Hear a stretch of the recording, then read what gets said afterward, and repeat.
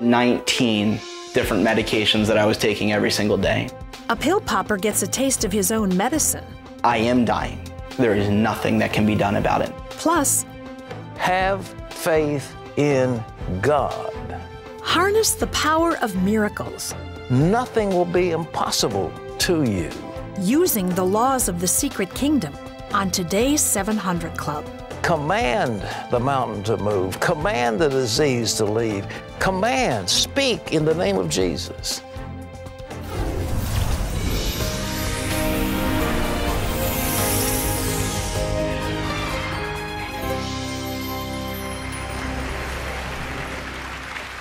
Well, welcome to the 700 Club. There was a song a few years ago, Baby, It's Cold Outside. Well, baby, it's hot outside now. But 3,000 cities have hit records. They're talking about 1870 and 1880 and 90.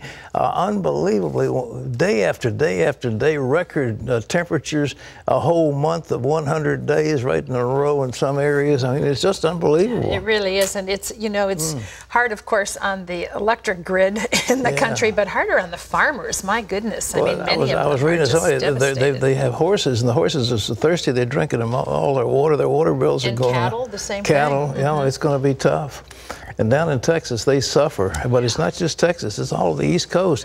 Records in places like Philadelphia, New York, Washington, all very hot. Exactly. Everybody's of course, I've been up on the mountains of Virginia. It was cool and pleasant, and the air. We're all coming up there. Please, you're all, That's the good all news. welcome. And join my popular dog Blue, who now has almost 3,000 Facebook. His last appearance on the show. Probably take him up there to get him away from the crowds, right? Well, he was up there, and there were 2 dogs he was playing with, and he ran and ran and ran and ran and ran. And I think he's glad to get home and get a little rest. We're glad he's home. But anyhow, as to nobody's surprise, the leaders in Washington say they finally reached a deal on the debt ceiling. And they're trying to get their members to support it in both the House and the Senate. Well, the White House and Congress want to keep the United States government operating without missing any payments to anyone. But as John Jessup reports, not everyone is on board with the deal. It was the sigh heard round the world, relief that Washington could come together to avoid a warning many had been predicting, a financial unknown. I want to announce that the leaders of both parties in both chambers have reached an agreement that will reduce the deficit and avoid default. But now comes the tough part. Pretty pleased with this, right? Selling the plan to skeptics on both sides of the aisle. But both parties gave more ground than they wanted to, and neither side got as much as it had hoped. But that is the essence of compromise. The deal increases the debt ceiling in phases by $2.4 trillion through the 2012 elections. But it also immediately cuts spending by about $1 trillion and requires a special joint congressional committee to find another $1.5 trillion in savings by November. If Congress can't agree to those savings, then automatic across-the-board spending cuts kick in, targeting Medicare and the Department of Defense. Steep defense cuts may keep some conservatives from backing the agreement, along with the fact that a balanced budget amendment is no longer required. And on the other side, some progressives feel the spending cuts on entitlements go too far. Emanuel Cleaver, the chairman of the Congressional Black Caucus, called it a sugar-coated Satan sandwich. The deal doesn't raise taxes, but opponents worry that a bipartisan committee could bring them back to the table, something the White House already alluded to. And what that's going to work on is the items that the president was focused on with Speaker Boehner. You're not going to reduce the deficit without tax reform, without entitlement. But for now, some conservatives believe they can claim victory because they shifted the conversation and culture of Washington from spending to cutting. I think we've made dramatic progress in that direction since April, for example, when the administration, Gloria, was asking us to raise the debt ceiling with no spending reductions at all. Nothing, just a clean debt ceiling. One segment that liked the news, the financial sector. The markets rebounded after the announcement, but credit ratings agencies still say there's no guarantee the U.S.'s AAA credit rating will remain intact. And other serious problems lie ahead for President Obama and the Congress, like an already weak economy that's growing at less than 1% so far this year, and unemployment above 9%. John Jessup, CBN News, Washington. Well, businesses are faced with an unbelievable maze of federal regulations. The federal agencies are going crazy, putting more and more job-killing regulations on business. And Needless to say, the corporate income tax is about the highest in the world here in the United States. And then you add, I was talking to a young entrepreneur a day or two ago talking about Sarbanes-Oxley, and I've known all along that law is absolutely a job killer, and a young entrepreneur would have to be slightly off to bring forth an IPO here in the American markets. It's so much better to go into London or go into Hong Kong or to go someplace else to list your shares, because it is so complicated and very, very costly. Congress just doesn't understand what they do, and then these federal agencies, all they care about is regulations. They don't care about the ultimate I shouldn't say the victim of their regulations. What they're just focused on regulation and focused on getting their power extended. And so we're not going to have a job growth and a job recovery until we get rid of those regulations. And this bill doesn't do anything, in my opinion, except kick the can down the road. It's one more time where Congress says, well, we can't deal with it right now. We've got to take a little longer. So we'll have a commission. Well, they had a commission. They've had a number of commissions. They ignore these commissions. They claim that this commission is going to do something, but when it's all said and done, it'll be $3 trillion in cuts. And the rating agencies wanted at least 4, and if you look at Congressman Ryan's proposal, it was 7 or 8. So you need something much, much larger in order to get out of the hole we're in. So this is, well, people say, well, they made a deal. Well, I'm not sure that that's what everybody wants, but we'll see. It wasn't quite a deal as much as a Band-Aid for the moment, do you think? That's really what it was, but they acted like they had a deal late. I mean, they should have done this, a few months ago. But the Senate, Harry Reid writes up a last-minute piece of legislation, puts it out, and his own members voted it down. They sent it for it didn't, and then they come back and change it. And everybody says, well, we won. So each side can go away claiming victory, which is what they want. But the big thing the White House wanted was not to bring this up again for the election. Mm-hmm. And so it won't be on the table. It's been extended past the election. And that's what the Democrats wanted, so the Republicans can come and say... It'll be in the debates, though. Yeah, the debates. Okay. Well, Wendy Griffith. Wendy, it's good to see you. It's great to see you, Pat. Thank you so much. Well, a rally in Egypt Friday was supposed to show political unity among various groups. Instead, hardline Islamists showed their strength. Tens of thousands of Egyptians gathered in Cairo's Tahrir Square seeking political freedom. Egyptians from the Liberal Party were there to support a measure that would set guidelines for a new constitution and limit what they fear is a growing Islamist influence. But by the end of the day, the Islamist demonstrators had taken over, chanting slogans like Allah is great and Islamic, not socialist, not communist. The American Center for Law and Justice is demanding the city of New York allow a Christian group to show a documentary about the Ground Zero Mosque. The Christian Action Network wants to use city parks to show Sacrifice Survivors, the untold story of the Ground Zero Mosque. But the Parks Department would not allow it. The ACLJ says that's a violation of the First Amendment. It advised the department to reconsider or face legal action. Well, as Pat mentioned at the top of the show, get ready for more hot weather this month.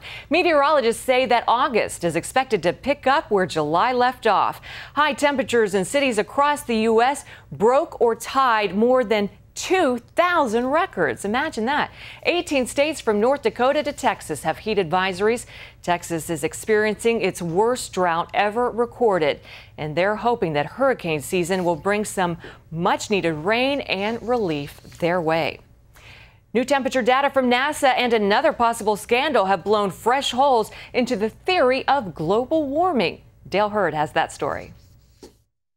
New NASA satellite data from the last 11 years shows the Earth's atmosphere is allowing a lot more heat to escape into space than computer models had predicted. The study in the peer-reviewed journal Remote Sensing means much less greenhouse gases are trapped in the upper atmosphere and that global warming is not a problem.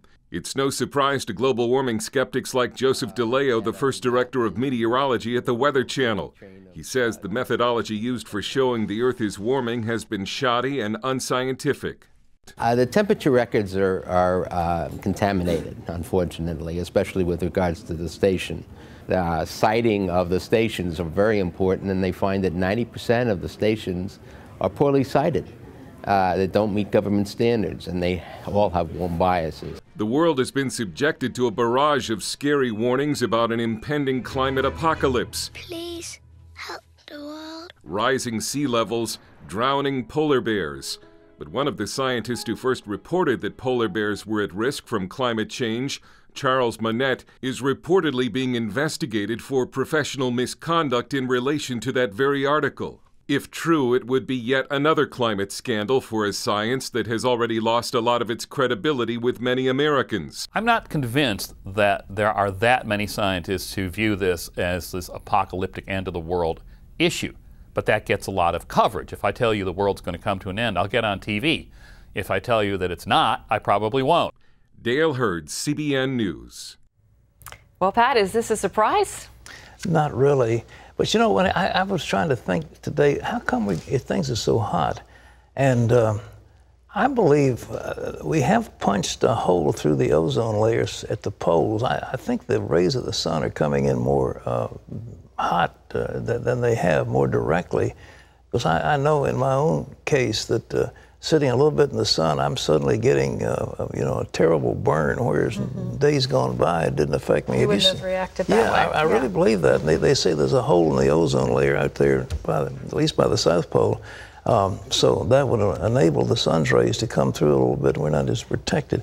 But somebody's got to come up with an answer, and I don't know what the answer is, but it's powerful hot, and there's no two ways about it. July has set, as she said, over 2,000 records well, and in this month. It's not just the heat this summer. You know, our weather patterns have just been bizarre lately, in many ways, in many seasons. So tornadoes. Well, we're coming into the hurricane season. In strange areas. It's very strange, very strange. But the tornado threat is incredible. And you know what happened down in Alabama, what's happened out in Joplin, Missouri, what's happened in these various other cities. It's frightening. And obviously, there's something going on in our society, in our world. Maybe it's sunspots, maybe it's the sun having a little heyday with us, but that's where it's going to come from. It'll come more from the sun and from than us driving old Chevrolets. Terry? Well, up next, have you noticed you're leaning more to the left? Well, there's a reason for that. See how a scientific study shows that bias in the media may be distorting your mind. This is the information retailers don't want you to know, especially now. They don't want you to learn just how much money you've been giving away to retail markups on items you purchase for your home. All because you don't know how to buy like the insiders do at Direct Buy Club, the home improvement and furnishings club with direct insider prices. When you go to Direct Buy, you know that things are going to be a lot less than retail, and you don't have to worry about sales. It's just, one price, and it's a low price too. I would shop around and investigate, and without a shadow of a doubt, Direct Buy would have the lowest price. Members buy top quality name brand merchandise from hundreds and hundreds of trusted manufacturers. So call the number on your screen now and we'll rush you your free visitor's pass to your local Direct Buy Club and your certificate for a free 30-day membership. This is a limited offer, so call now. Her story touched us. When can I surf again? Her comeback inspired us. I don't need easy, I just need possible. And showed us what it takes to be a true champion. Soul Surfer on Blu-ray Combo Pack August 2nd. Tomorrow, I was always rejected. his father didn't want him and his gang forgot him. Everything they ever talk about is a lie. It's not true. A felon finds freedom behind bars. I said, man, where do I sign my name? Plus, former governor and presidential hopeful Mike Huckabee and the day that changed America forever. Tomorrow on the 700 Club.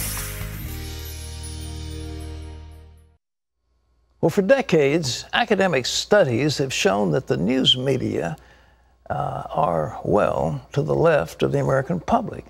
But now a new study shows that the liberal bias of the media has also moved American voters more to the left.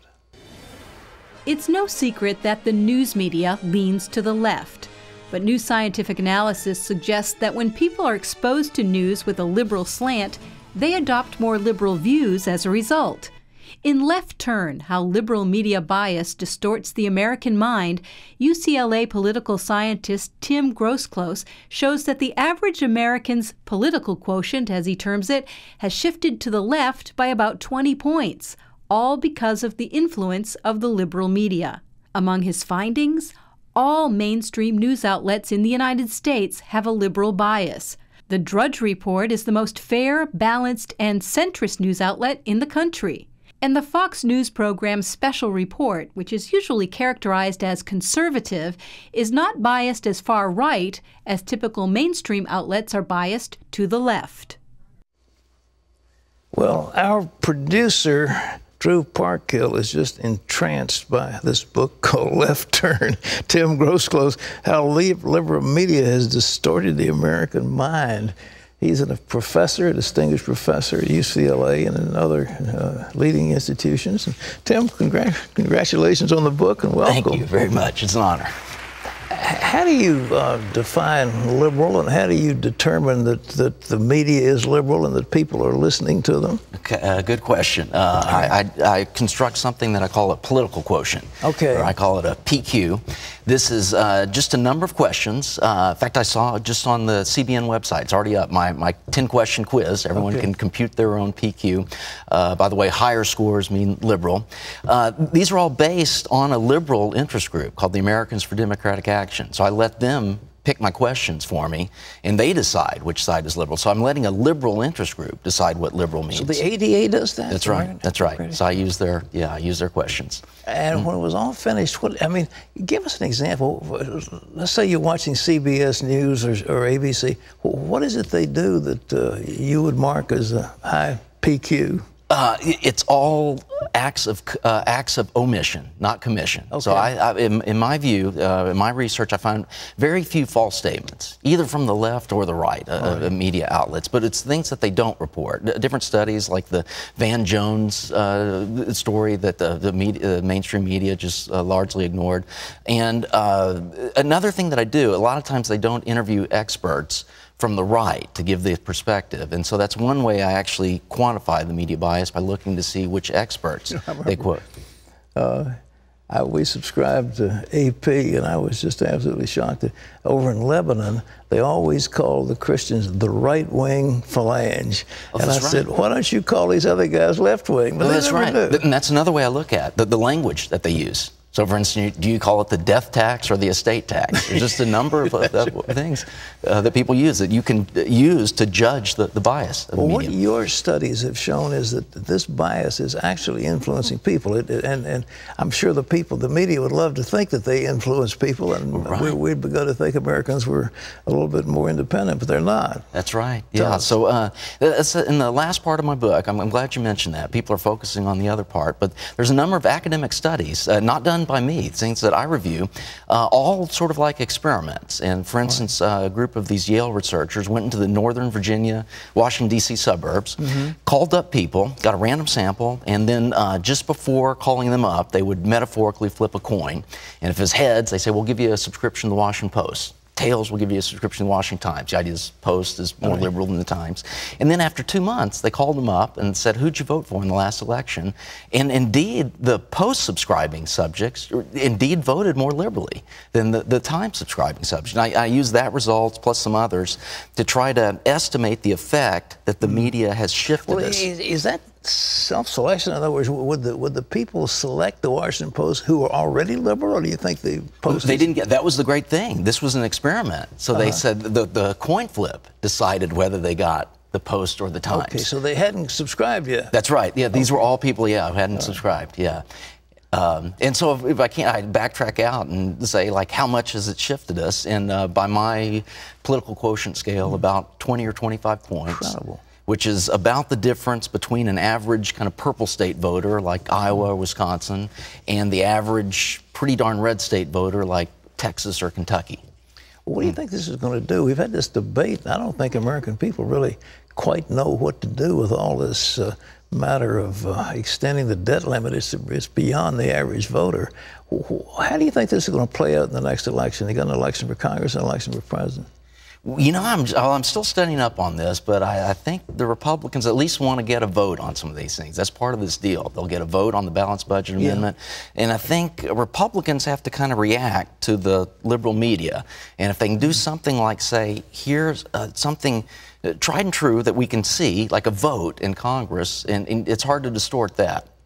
Well, you know, you also mentioned the fact that the Drudge Report is quite conservative. Is that, am I characterizing it right? Right, yeah. Actually, if anything, this was one of the surprises. I looked at this. I found the Drudge Report had a slant quotient, which of about 60, which means it's just a teeny bit left of center.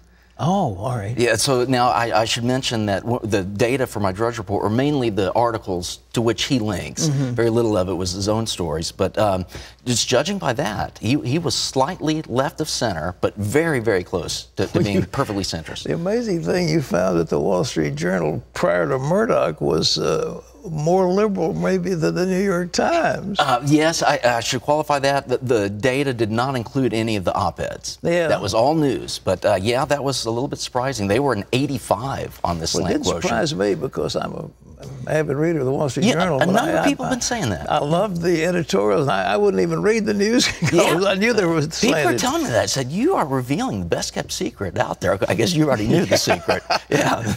Well, I wouldn't have thought it was more liberal than the New York Times.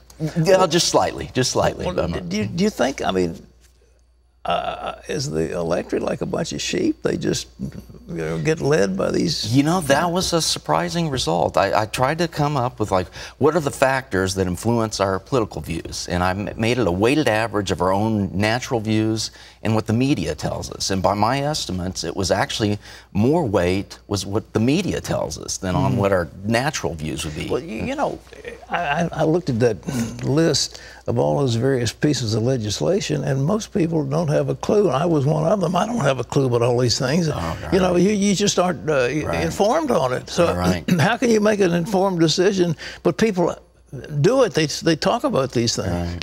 I hope, if anything, that people can use my slant quotients to try to get a balanced set of views. So if you read the New York Times, that has a slant quotient of about 74.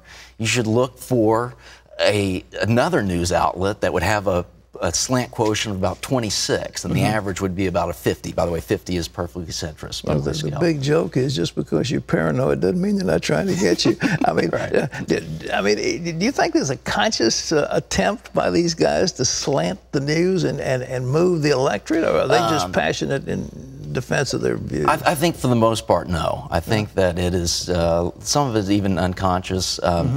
Some of it even just that it has to do with the circles they move in. Yeah. So a newsroom is just almost completely liberal. So even the conservatives will not interact with other conservatives that much, so they won't get the perspectives and facts and knowledge that conservatives know, and that's a big part of it.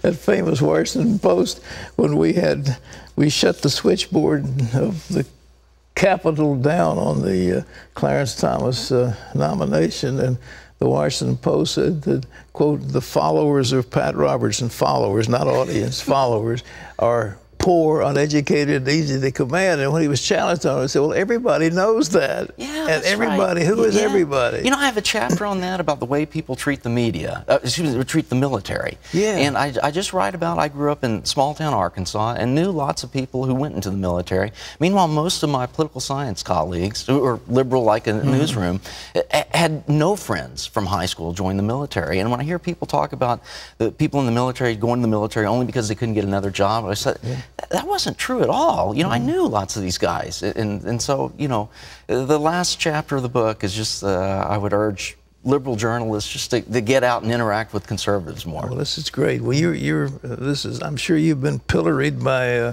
Media Matters and some of those groups. Yeah. Tim Grosclose. It's called Left Turn. We're a fetching red cover. It's available, yes, in bookstores everywhere. All around, yes. All Amazon, around. Amazon, wherever books are. You ought to get a copy and see what's going on. Tim, thank you so much for being with us. Appreciate it. Terry. Well, up next, an accident turned a young man into an addict. They got me up to 19 different medications that I was taking every single day. So I would beg God on a daily basis to take me off of this planet. The night he almost died after this.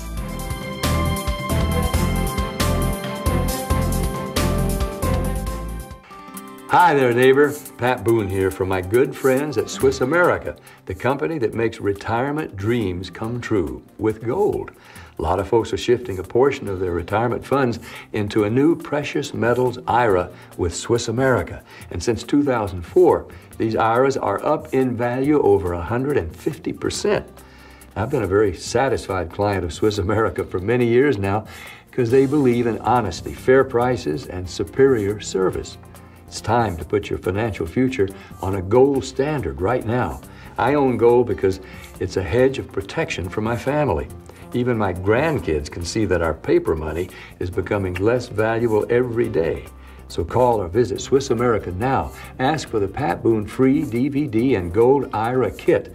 Get the best education you can on gold, the best asset to own during these uncertain times. Call or visit online now. Now is a good time to get a new HD TV, but did you know you need more than a cool TV to see true HD? 30% of the people watching a high-def television are not watching high-def programming. Why would they do that? Because you need an HD provider. Dish Network is the leader in high-def. I'm gonna step up and check out Dish Network. It's the biggest deal in HD entertainment. Get HBO, Cinemax, Showtime, and Starz free for 3 months. Packages start at just $24.99 a month, and you'll get your HD channels absolutely free for life. Guess how much Dish Network charges you for HD? 50 bucks? 50 bucks? No, it's free. Free for life. Free's better. Free HD for life. How cool is that? That is very cool. I like free. I can afford free. Free for life. Free for life. Bring it. Call today and get over 30 premium movie channels free. And with Dish Network, get free HD for life. Free! Free. Bam! I think I gotta get some Dish Network. Awesome. How do I sign up? Gotta go with Dish. I want Dish Network. Let's watch TV. With Dish Network, get free HD for life. Call and switch to Dish Network today. To see this week's most viewed stories, go to CBN.com.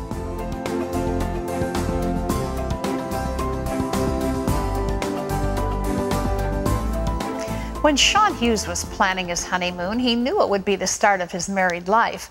What he didn't know was that it would also be the beginning of a problem that would eventually take him to the psych ward 5 times and almost kill him. It seems that the more pain medicine I took for it, the worse the pain actually got. Sean Hughes' pain started when he injured his back riding a jet ski on his honeymoon. A doctor prescribed Percocet. After the honeymoon, Sean was still in pain, and another doctor wrote him a second prescription for pain medicine. There's actually a part in your brain that tells your body you need this substance. And if you don't give it to it, that part of your brain will cause your body to rebel against you. After taking that many pills, Sean started having anxiety attacks. It's very normal to have anxiety attacks when you're a pain patient because you begin to live in fear that you're going to always suffer this pain. Instead of weaning Sean off the medicines, doctors added Xanax, a drug more addictive than the pain meds he was taking. The drugs affected Sean's performance at work. I would be so medicated that I would turn around to write on the board and start to actually go to sleep and just stand there. So it was obvious something was wrong.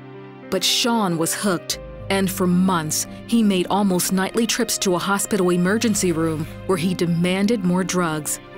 I remember specifically being in the emergency room with him and begging him not to take anything else, saying, "You've had enough of your own medicine. You'll go home and you'll go right to sleep. Please believe me, you don't need to take anything else." And he was very angry. It became a battle between her and I, her trying to tell me and tell my doctors and tell the nurses, tell everyone that I should not take these medicines. And me literally being scared to death that someone might listen to her and take them away from me. Sean ended up in the hospital psych ward 5 times. Every single time I went into a mental hospital, I was diagnosed with more illnesses, and eventually the list went on: generalized anxiety disorder, bipolar disorder, schizoaffective disorder, and they would add meds. until they got me up to 19 different medications that I was taking every single day. Sean began to look at death as a welcome option from the torment that his life had become. So in my mind, I had two options. Continue living a life where I am totally humiliated every day, or go to heaven. So I would beg God on a daily basis to take me off of this planet. Sean finally agreed to go to an outpatient detox program and to go to counseling with his wife. But after a financial crisis where they lost their home and car, Sean went back to the ER to get more pain meds.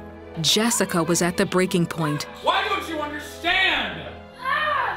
I got in the closet with a pillow and I just cried, Lord.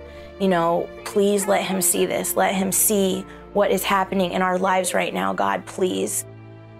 Friends and family members urged Jessica to divorce Sean. I stayed with him because God told me to, but as soon as I was threatened physically, God told me to leave.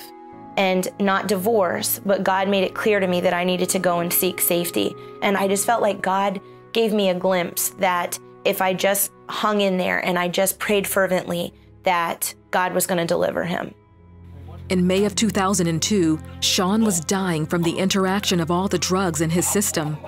He went into a 6-hour-long seizure at the hospital that temporarily blinded him.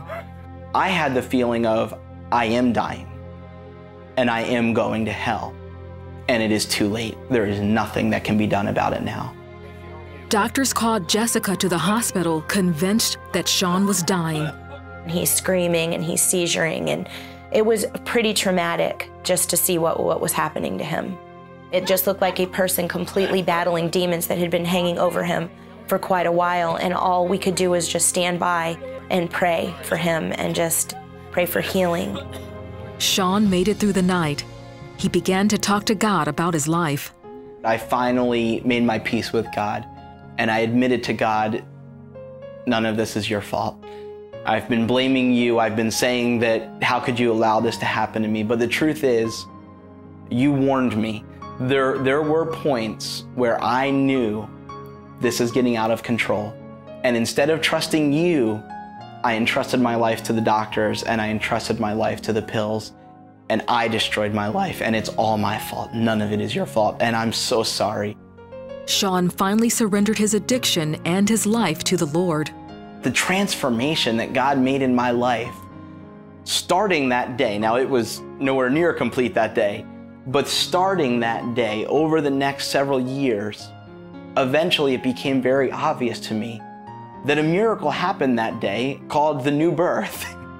And by God's grace, He opened my eyes and brought me to true repentance and caused me to become born again the day after I almost died. Sean has been drug-free for 5 years. Today, he and Jessica have 2 children, and their marriage is completely restored. Beyond the many miracles that He did, setting me free from drugs, healing my marriage, giving me a ministry, giving me children, it's the reality of eternity being placed at the forefront of my mind that I would look at as the greatest blessing. Where did things begin to change for Sean? You know, it was a long road that brought him to a place of near destruction. It began to change when he became painfully honest with himself, where he could say to God, God, none of this is your fault. There were places along the way where I could have made a different decision. I don't know whether drugs is an issue that you're facing in your life today, but for all of us, there are places along the way, if we are listening, where God speaks to us. And many times we don't listen. Many times we take the easy road. Many times we don't want to face the thing in us that's causing some of the problem. Today, God wants to make a difference. He wants to make a change in your life and in your circumstance. Where does it begin? Well, you can't really let Him do that until you're completely honest with yourself. That's the place of true surrender, where you say, you know what, God, if I want all of you, then I have to let go of the part of me I've been hanging on to that's been taking your place, that's been making poor choices, that's been allowing things to happen in my life that shouldn't be allowed. God's always there. He always always has your best interest in mind. He'll make a way where there seems to be no way. He can do the impossible, the miraculous. But first, we have to come to the place of saying, I have come to the end of myself. I don't want me anymore. I want all of you, everything you have to offer, and I'm willing to do on my end whatever needs to be done so that there's room in my heart and my life for you. We need to get out of the way so God can be who He wants to be in our lives. This is true no matter what you're facing. It doesn't matter whether it's drugs, pornography, some kind of addiction to something else, maybe just stubbornness in a marriage scenario. Whatever it is, God is able to change it. The question is, will you get serious with Him today? Will you really, really do business with Him? He's here right now, wanting to make a difference in your circumstances. Let's just talk to Him. Just let go. Say, okay, God, I get it. And right now, I'm surrendering everything, everything. Let's pray together. Well, God, I'm watching this man's story, and I realize that there are closed doors in my life that I've not let you in, closets where I've hidden things, and yet all along I have allowed myself to feel like I'm the victim. I'm not the victim, God, but I am the object of your affection. I am your child. I am loved by you. And all this time you've waited while I've been hanging on to things, stuff, my own will, my own selfishness, the fear of really letting go and having to face inadequacies in myself. I am inadequate, God, in every way. I am a sinner in need of a Savior. So Jesus, today I am saying to you, I know you died for my sin. Forgive me. I am so sorry. I want change in my life. I want you. I don't want change for the sake of change. I want change because you come into the middle of my circumstance. Come in, please, Lord Jesus. Be the Lord of my life. Change the way that I think. Give me understanding of how I'm to live with you and for you. Open my eyes up to who you are and the ears of my heart so I can hear you when you speak to me. Bring back to life the thing in me that recognizes you and that recognizes my need, the thing that I've stuffed down and tried to quiet and subdue and hide. Resurrect me today, Lord Jesus. Redeem me. Give me new life and a fresh beginning, not because I have earned it, but because you are a compassionate, grace-filled, merciful, loving God. I want to live with you and for you. And I ask this today in the precious name of Jesus. If you have prayed that prayer, then the God that we have just prayed to, who loves you more than you can imagine, wants to begin a great work in your life. What do you do? How do you help that work to continue, to happen, to sprout, to grow? Well, we've put some material together to help a little bit of your journey. It's called A New Day, and it was put together with you in mind. There's information in here from the Word of God. This is absolutely free. We just want you to have it so you can move forward. If you'd like to get a hold of A New Day, which is what you're about to experience, call that toll-free number that's on your screen, 1-800-759-0700. Just say, I prayed that prayer and I'd like the New Day packet. We will send this out to you right away. God has a plan and a purpose for your life, and you don't want to miss a second of it. We're going to be back with more of the 700 Club right after this. Coming up later, nothing will be impossible to you. The secret to miracles. Mountain move, debt go out of the way, marriage be restored. Lies in your mouth. You speak it. The law of miracles from the secret kingdom. Whatever it is that is on your heart, you say it. Brenda, you gotta see the video I saw in the 700 Club. I pray God will do the same awesome work in your life. Go to CBN.com to I Saw It on the 700 Club for a fast, easy way to see and share your favorite videos. My name is Roger Stump, and I'm a cancer survivor. The surgeon said it's inoperable. It's already in your liver. My wife, Brenda, sat there and cried. And I'm thinking, I can't die right now. I'm only 52 years old. I was so distraught. I've heard Cancer Treatment Centers of America had experience with pancreatic cancers. It was like night and day. The hospital just breeds an environment of hope. You'd get a CT scan, and the next morning, the results were read to you. We'd go up there, I just knew it was going to be a good result.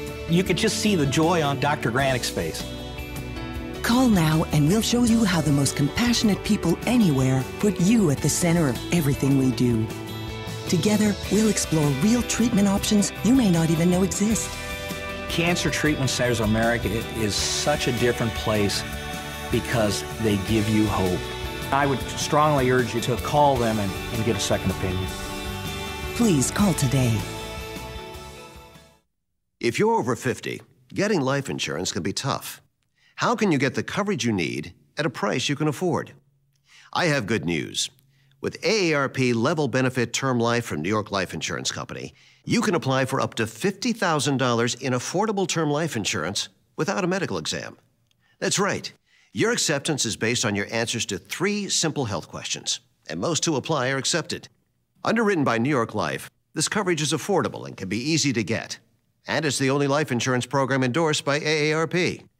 If you're an AARP member between 50 and 74, call New York Life now to receive free information by mail, plus a rate quote. Not an AARP member?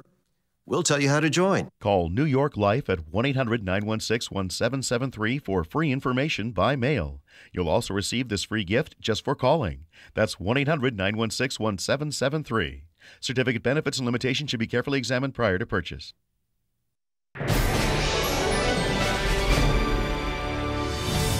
And welcome back to the 700 Club. The U.S. Senate rejected him as a nominee to the Ninth Circuit Court of Appeals, but now California Governor Jerry Brown wants to put Goodwin Liu on the California Supreme Court. The former clerk for Supreme Court Justice Ruth Ginsburg is well known for his radical views. The American Center for Law and Justice Jordan Sekulow says Liu would legislate from the bench. Quote, Goodwin Liu is a judicial activist who, judging from his writings, would bend the constitutional text to serve his policy goals. As a member of the California High Court, Liu could still be a possible candidate for the Supreme Court. Well, CBN World Reach programming is touching lives in Cameroon. A new survey shows encouraging statistics from the West African nation. 75% of all Cameroonians are aware of CBN programs, and 47% actually watched last year. Both English and French language CBN World Reach programming airs in Cameroon. More than 3 million people say that the shows have helped them accept Christ or encourage them to join a local church. And you can find out more about CBN World Reach by logging on to cbn.com/worldreach. Pat and Terry will be back with more right after this.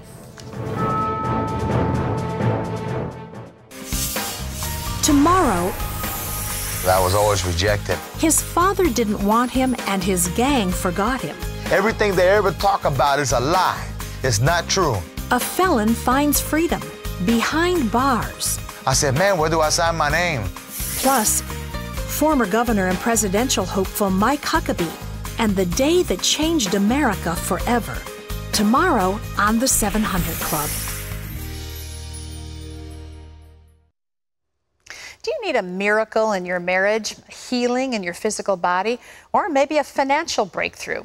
Well, nothing is impossible when you understand how the law of miracles works. Pat explains it in this segment from The Secret Kingdom.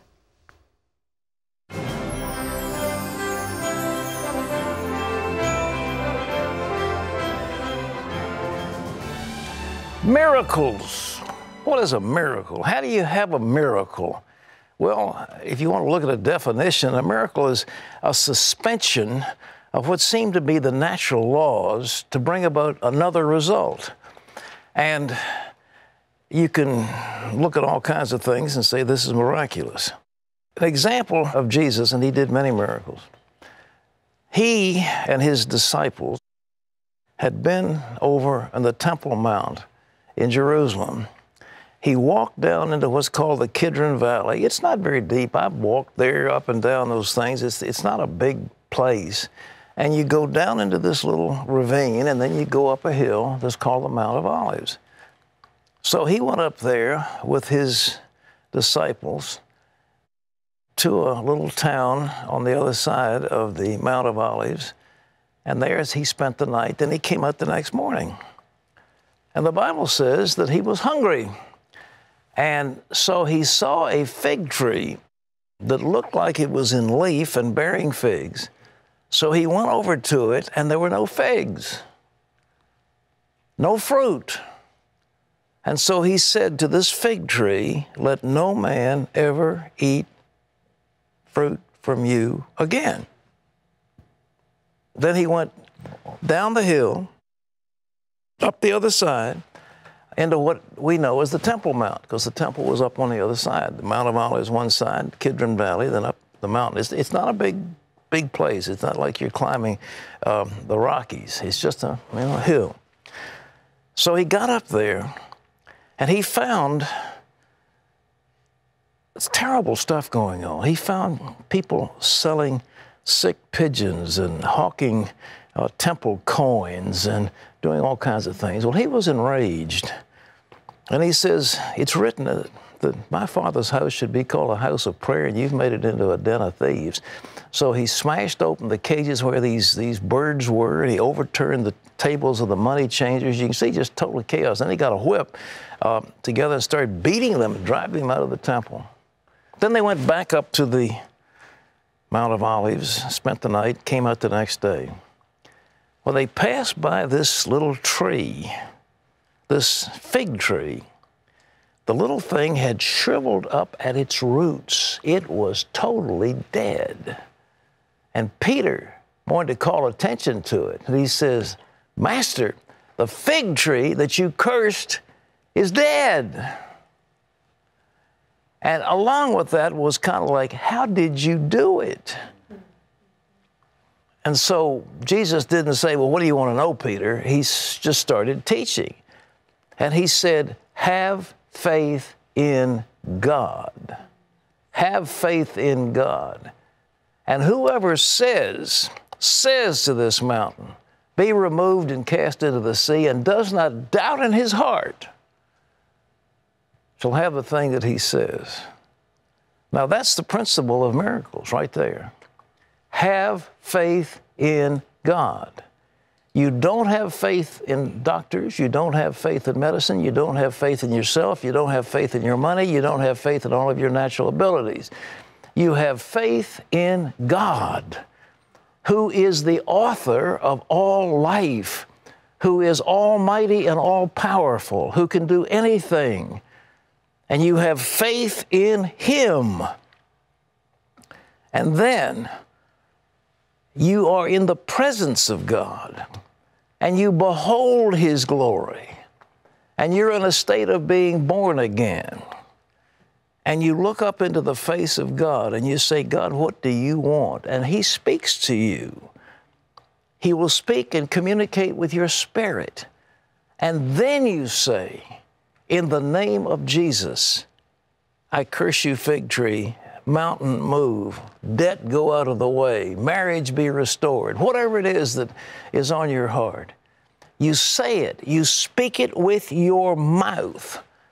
Now, here's how it works. There's so much to talk about in so little time. But the principle of power comes from this. It comes from God, who is the eternal mind. God speaks to his spirit. The spirit speaks to your spirit. Your spirit speaks to your mind. Your mind speaks to your mouth. Your mouth speaks to the created universe around you. So you speak to devils, you speak to disease, you speak to poverty, you speak to famine, you speak to the storms, you speak in the name of the Lord. But it comes by having the Word of God energized in your mouth, because you've been in his presence and you have beheld his glory and you've listened to his voice and you're speaking the word that he says. Reinhard Bonnke said the Lord spoke to him. He said, my word in your mouth is as powerful as my word in my mouth. Now, that's a pretty heavy thing, but that's the way it is. And Jesus said, there's nothing impossible. Nothing will be impossible to you. And he says, greater works will you do than I do because I'm going to my Father. Now, this is the principle and the law of miracles. Now, there's one other thing about miracles that you should understand. He said, now, when you stand praying, if you have aught against any, forgive, that your heavenly Father might forgive you. I remember some years ago, I was asked to speak to a conference in Singapore, and it was a nice group of Chinese people, Christians. And when I came out of the break, there was this little lady there that said, look, I've got arthritis, and I ask you to pray for me. So I said, sure. So I laid hands on her and prayed in the name of Jesus, be healed. How do you feel? Still got arthritis. Oh, okay. So I said, let's pray again. So I prayed again. How do you feel? I still got arthritis, still hurt. And then I said, let me ask you something. She said, what's that? I said, are you angry with anybody? Do you have some resentment in your heart? And she thought, she says, oh no. She said, I love everybody. And I said, you do? She said, oh yes, I don't hate anybody. And I said, well, how about your husband? She said, well, oh, I hate him, but he doesn't count. Well, I tell you what, you got to count your husband or your wife or your kids or your parents. You can't say, well, it's a family matter. If you have resentment in your heart, and so Jesus said, in order to be in that condition of being born again, you have to be in a position of being forgiven. And in order to be in the condition of being forgiven, you have to be willing to forgive others, those who have offended you. If you want to have miracles and you want to be in the presence of God, you have to be able and willing to forgive. So it's hard to do. Yes, it is hard to do. But you need to, first of all, if it's hard to forgive them, then start asking for a blessing when you pray. I ask God to bless them. Whoever has offended you, ask God to bless them. Because this is the key. This is the thing that will lock up the power of God. And this is the thing that will open the floodgates of His presence. Have faith in God. And the next thing is, speak with your mouth. Having listened to Him, been in His presence, then say what you want. Command the mountain to move. Command the disease to leave. Command demons to leave you. Command, speak in the name of Jesus. Because He said, the next thing is don't doubt in your heart. You know how the Bible says, if two of you agree on earth as touching anything that they ask, it'll be done for them by my Father which is in heaven. There has to be agreement. Well, what is the agreement? Well, the agreement is with the Holy Spirit, with your spirit. And you don't doubt in your heart, in your inner man, you don't say to the Spirit of God, I don't really believe this. Because then you don't have agreement. The Spirit of God is saying, I want to heal you. I am healing you. And you say, amen, amen. In the name of Jesus, I am healed. But if you say, oh no, the doctor told me that I'm going to have an incurable disease, I can't get healed. Okay, you don't doubt in your heart. Jesus said, you don't doubt in your heart. And if you don't doubt in your heart, you will have the thing that you say. So speak it in Jesus' name.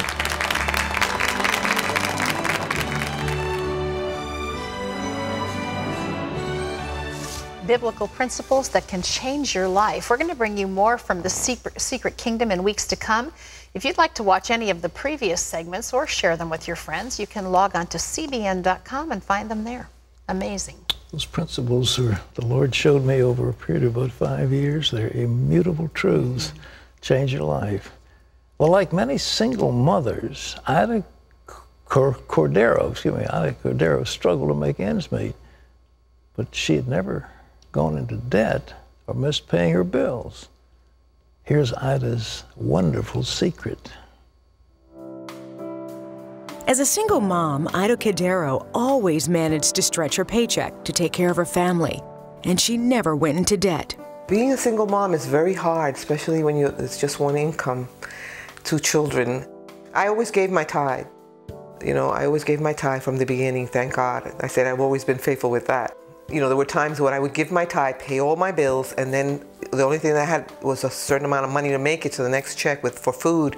So I'd get on my knees. I said, Lord, this is what I have. Help me to make it. And I would. He provides not only for you, but he provides for your children. Ida also started giving $20 a month to CBN. I've been watching CBN about 10 years now. I really believe in everybody there, and I love the way they help others. And so God has just touched me in my heart to give to CBN. Ida increased her pledge, and she was recently promoted to supervisor at her job. I know that prospering in my career has been because I've been faithful with the tithing. If you can trust the Lord to be your Savior, you certainly can trust Him to be your provider. Ida has the secret. And ladies and gentlemen, if you want to enter into that secret, I ask you to take an adventure of faith. Start small if you want to. 65 cents a day is not exactly a, budget buster. But that's what half of what you'd spend on a can of soda pop and a vending machine. So we're not talking about big money, but I tell you what happens when millions of people get together. You can change the world. So call in and say you can count on me. And for those who join our 700 Club, I've got something called Life Beyond the Grave. We've mentioned this before. The series we did on people who had died, either went to heaven or hell, came back to tell about it. It's fascinating. Real life stories, and these will be there for you. So call so you can count on me. Quickly, a little 1 or 2 questions. Inbox question. Pat, this is from Tony, who says, Pat, last week you answered a question with maybe you weren't praying right. Are you saying there's a wrong way to pray? Not necessarily a wrong way to pray, but yes, it is. If you watch that series, that Teaching on Miracles, you need to stop asking. You need to start declaring. I mean, the way you do it, you must hear God. You must be in such close contact with the Father, and then His Word comes through you, and you speak it forth to the disease, to the sickness, to whatever. And instead of pleading, "Oh God, oh God, oh God," you start saying, do it. Mm-hmm. And the other way, of course, I mentioned, if you have aught in your heart against anybody else, you'll find that your prayer is being blocked. Yeah. Is there another? Yes, this is Heather, who says, Pat, I've struggled many years with keeping my time with God. Why do I struggle with this, and how can I stay more dedicated? The Bible says, early will I seek thee. And, it's so easy when you start the day. You flip all the radio, so they're playing rock music, or they're playing whatever they're playing. Or you watch television and you're looking at the news, so you're seeing Good Morning somebody or other. And, your mind is focused on that. Or if you have an iPod today, you can punch in that, and all of a sudden you're looking. So your mind is focused on something else. You have to start the day. Early will I seek thee. Start the day with the Lord. Then the rest of it will kind of work itself out. But that's how you do it. And there is no substitute.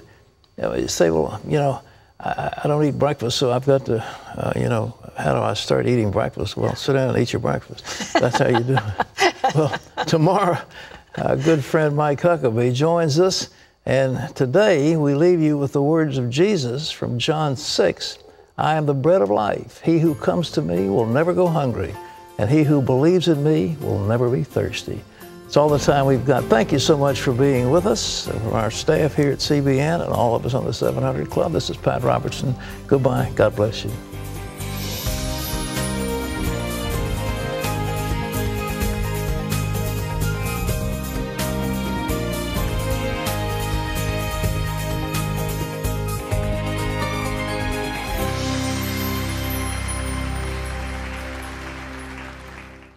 Our world moves at an incredible pace.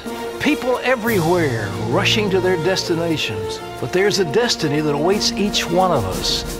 And all of us will face life's ultimate question. Where will I spend eternity?